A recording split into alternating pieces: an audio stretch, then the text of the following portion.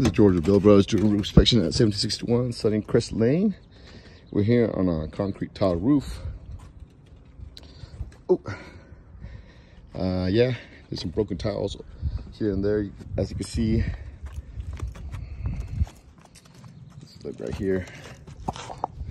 So water is getting through here and penetrating through the underlayment. And since this home is at least 25 plus years old, I'm sure they only have one layer of UDL 40. I did see some water stains underneath the wood here. And let's look at this loose tile that's right here. Come on, check it out. I just pulled out this loose tile and look how bad the underlayment is. And exposed wood. I can actually see the garage through here now. So anytime water's getting through, it just damages this area.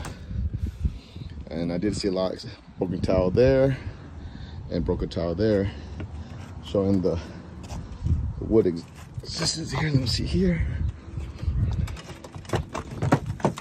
Yeah, you see how underlayment it just to be torn off now. So yeah, I highly suggest a lift and reset for this home on the whole roof, because if I see this here, I know I'm going to find it on top of the roof. Or we lift up every tile up, fix any bad wood where we see right there. We put synthetic underlayment underneath and put the existing tile back on, and we can do a high pressure wash to make the tiles look a little cleaner too. Thank you.